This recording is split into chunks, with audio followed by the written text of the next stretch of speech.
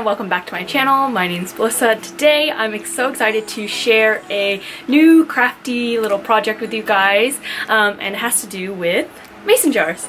Now I'm sure a lot of you guys actually have like a ton of these at home, and I feel like, you know, like having the jar itself is definitely a nice and cute way to kind of give your house or like whatever space you're decorating with these a like vintage farmhouse vibes, but I definitely think it can go a long way when you customize these even more. So I've come up with 4 different ways that you guys can DIY these jars, so the jars themselves and the lids. So stay tuned for that, and let's go ahead and get on to the video.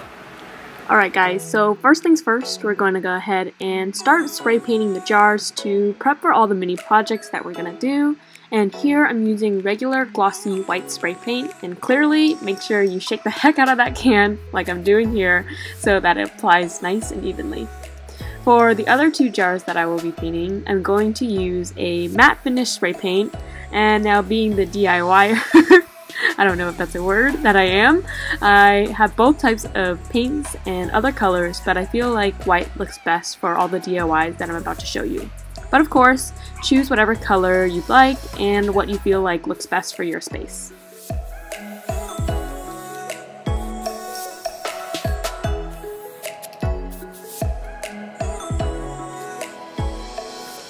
Alright guys, so I just finished spray painting the jars, and I really wish I brought a hair tie down here because my ass is literally sweating to death because it's 100 degrees outside. But we're gonna give it a couple of hours for the mason jars to dry, and then we'll go ahead and check up on them, and then we'll take them in to do the rest of our projects. For our first project, what you'll need is your mason jar, some twine, and spray paint, which we already spray painted all of the jars in the beginning, so I'll just cut straight to actually doing it, and that kind of goes for the rest of the video as well. So what I'm doing now is taking this piece of rough fabric, which feels like the rough side of a sponge, to sand down the jar. So if you don't have exactly what I'm holding here, you can just use the rough side of the sponge to roughen up your jar. And I think it gives the perfect farmhouse and worn-in look that I'm going for that will match perfectly with the twine.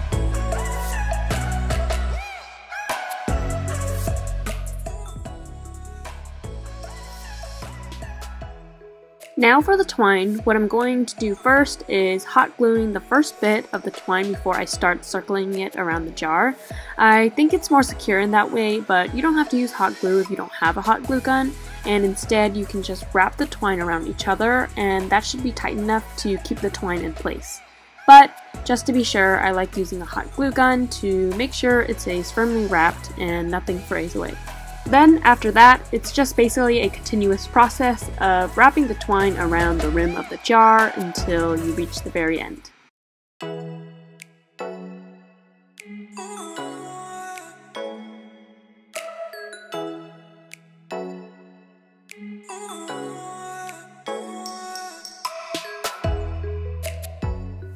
Once you've reached the end of the rim of the jar, you want to go ahead and hot glue that area just so that the end of the twine stays secure. But if you aren't using a hot glue gun, then just be sure to tuck away that last bit into the areas where you've already wrapped it around the rim.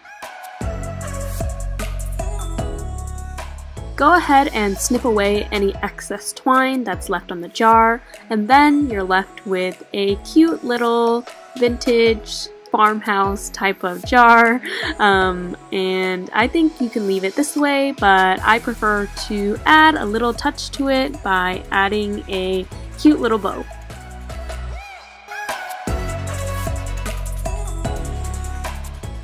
Now that you have this cute little jar, you can put anything you want in this, but for me, I like to put my makeup brushes in here. But in order for my brushes not to sink to the bottom of the jar, I crumpled up some paper and stuffed it in the bottom so that my brushes sit nicely above the rim.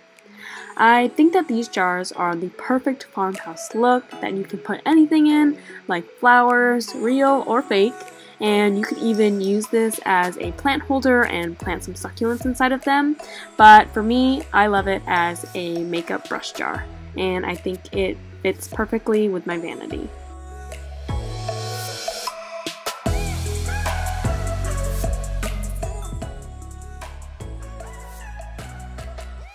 Okay, so next up is my personal favorite of the DIYs, and if you couldn't tell already, it is a mason jar soap dispenser. And for this, it does require some tools like a hammer, a screwdriver, and one of these clipper thingies. Clearly, I don't know my tools, I just use things from my dad's toolbox that works. So yeah. Okay, so the first step in this is to take the circular piece off the lid and find the center point and align it with the screwdriver. Then, once you centered it all you need to do is take your hammer and hammer it down. Then you'll see that it creates a little hole that's just enough for you to use that little clipper thingy that I mentioned at the beginning of the video to widen up that circle where your soap dispenser will fit through.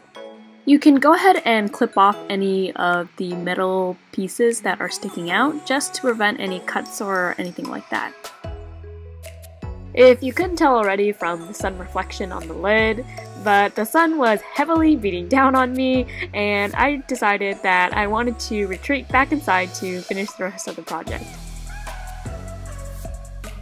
Now, once you've created a hole that's wide enough, go ahead and test out your soap dispenser to make sure that it's a snug fit with the lid. And after that, you want to hammer down the raw edges of the metal that's sticking out on the lid just to be safe and make sure nothing is sticking out and might be poking you. For an even secure fit, go ahead and hot glue gun around the edges and place the soap dispenser back on and flip it the other way and hot glue gun the edges as well, just to make sure it stays secure and no soap gets in from the bottom.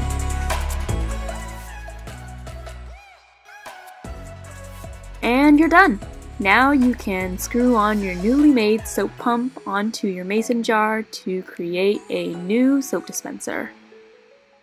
I am absolutely in love with this new soap dispenser. I feel like it's perfect for my newly transformed bathroom. I think it looks really cute and really cohesive, and if anything, I would have sanded down the jar as well to kind of give it more of that rustic look, but other than that, I think it looks perfect in here. For this next one, we are making a marble-esque effect on our jar, and this one, instead of using a mason jar, I used a regular one without the wording because I think the smooth surface gives a better finish and smoother marbling effect that we want. What you'll first need is to fill a tray with filtered water and your choice of color for nail polish. I changed my mind since the beginning and went for this bright lilac color and also a pastel purple instead. So what you want to do is slowly drip your nail polish into the water and then take a toothpick and drag it across, or slowly drag it across the water to create a desired pattern you want. And don't worry too much about how it looks like in the water because I promise it will look way better after we transfer it to the jar. Once you've created the desired design that you wanted, then go ahead and take your jar and swipe it across the surface of the water, and the nail polish should stick to the jar, creating this really cool marbling effect. Now, I think that this DIY turned out pretty cool, and I really like the lavender of the marble effect, but obviously you can use gray, green, blue, whatever color you like, and I think that this jar is perfect to hold pens or pencils and be a sleek jar to leave at your desk. Now that I've done all these DIYs, I'm now left with a bunch of unused lids. But we are going to put them to good use by repurposing them and creating personalized magnets. And I think that this would make an awesome gift, so I selected photos that I'm going to be giving to my dad for Father's Day. And to make these, I first removed the circular portion of the lid and placed it on top of the photo of what I want my magnet to show and traced it with a Sharpie. After you trace it, you want to cut it out with the line that you made. And this photo is from my high school graduation. I chose this photo because I feel like my dad looks super happy and I look super happy, so I felt like this was the perfect photo to give him for Father's Day. And yeah, after you finish cutting it, you will get the perfect fit for the lid and it's super easy, super simple, and I just repeated this step for 3 other photos.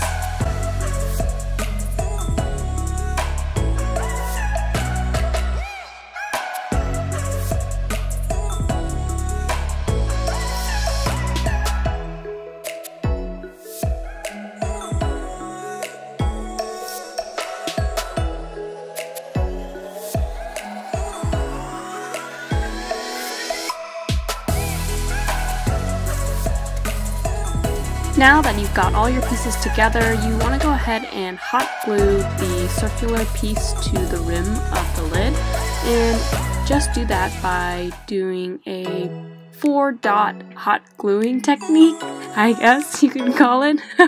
And just hot glue gun that down and press it in firmly to secure it.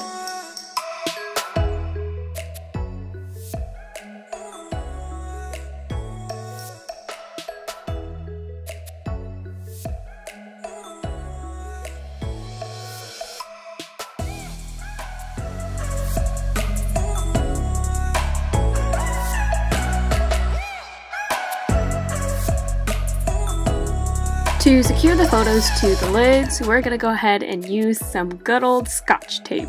And we'll just go ahead and fold it, double-side it, and paste it onto the lid and stick on our photos.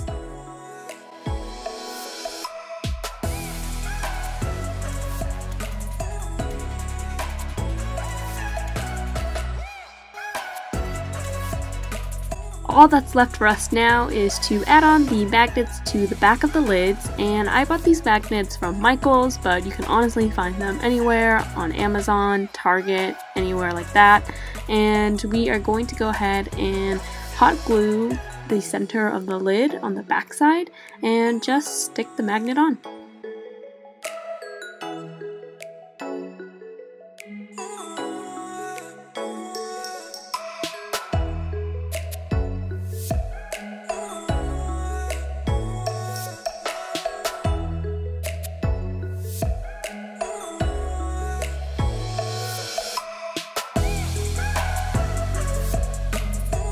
And what you're left with are these super cool personalized magnets that I think are the perfect gift for anyone, especially someone that you're really close to. And Father's Day is just around the corner, so I do think that this is an awesome idea to gift to your dad or gift to anyone. And I think it looks awesome on the fridge, or you can give it to your dad to take to his work.